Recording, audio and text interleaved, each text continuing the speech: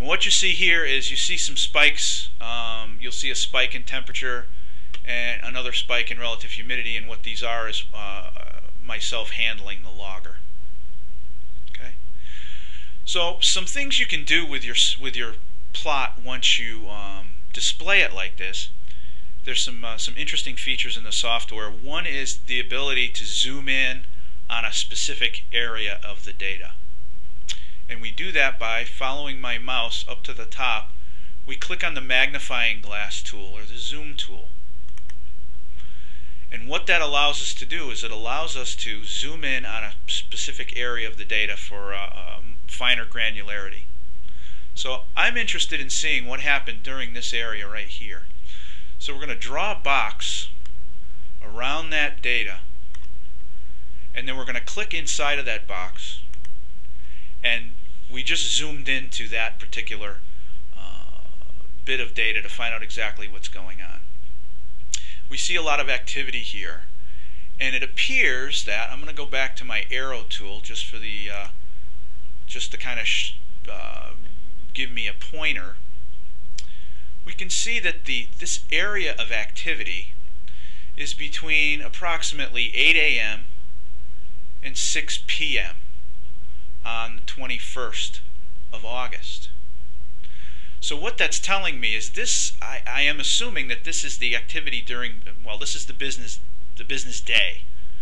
So the activity here is a reflection of the activity of the HVAC system, because that's the most active part of the day for our HVAC. We have a programmable thermostat here, so that is trying to maintain a specific temperature and relative humidity during the day.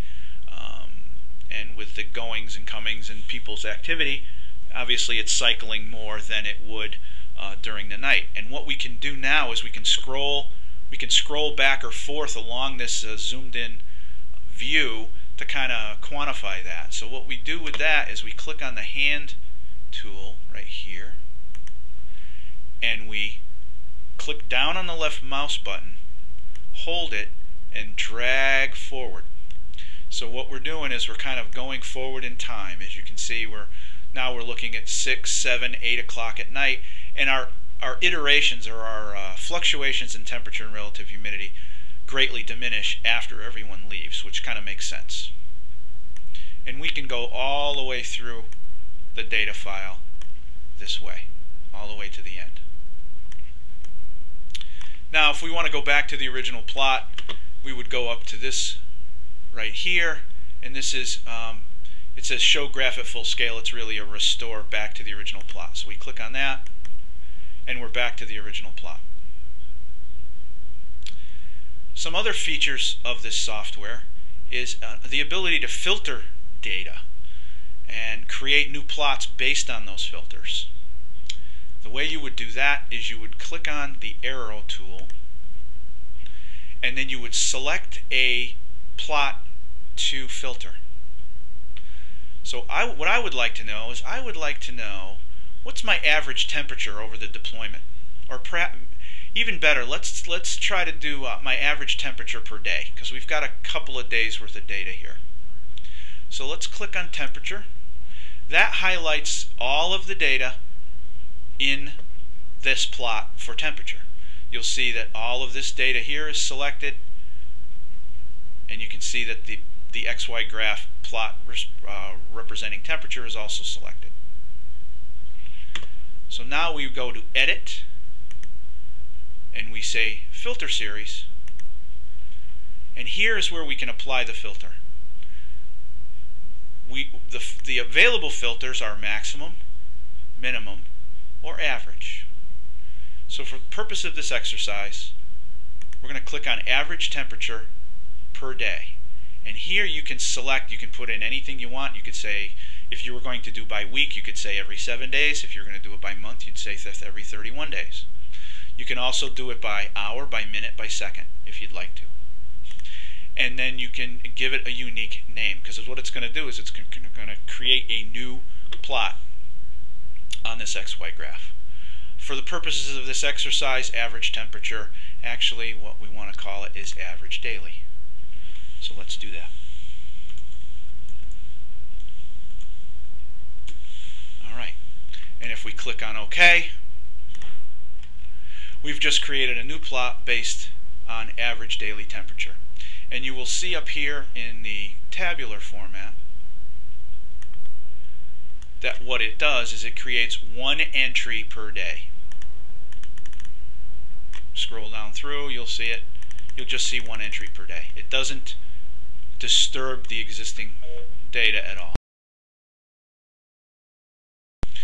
Again, because we only had 3 days worth of data, there's really only 3 data points. So what you'll see is just three lines or 3 pieces of data here. And we can see right here this dotted line was created here based on those 3 data points. And you can can filter these as you saw, min, max, average, over any time period you like. Now, one of the other things you can do is you can change your scaling for any one of these axes to get better granularity. For example, if we wanted to look at relative humidity only between 40 and 60%, because right here it's auto-scaled from approximately 35% up to about 85%. And that's based on this spike here from when I put my hand on the logger when it was logging. So if we select this, we can see these little dots appear. We select this axis and we double click on it. We get an axis properties box, and we can change the name, we can change the color, we can show grid lines, which will give us horizontal grid lines. We can move it from the right to the left if we want. We can, again, there's auto calculate tick marks. We can change the tick marks or the graduations. For this purpose of this exercise, we want to change the min and max. So let's change it to, what did I say, 50% to 80%. Let's try that. So the minimum is going to be 50.